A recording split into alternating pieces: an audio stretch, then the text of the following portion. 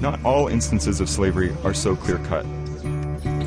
Many people in Mauritania exist somewhere on the spectrum between slavery and freedom. We set out on a second journey, this time hoping to find people in slave villages, called Adwabas.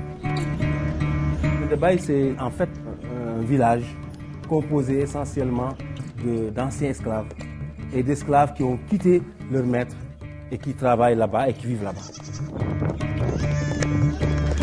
In the southern deserts, we found people who no longer live with their masters, but remain in a form of slavery.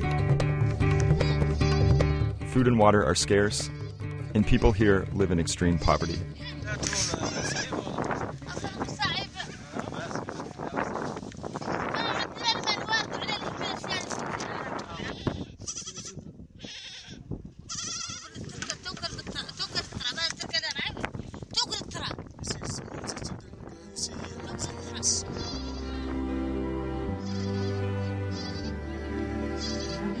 Their masters allow them to live on their own and sometimes keep part of the harvest.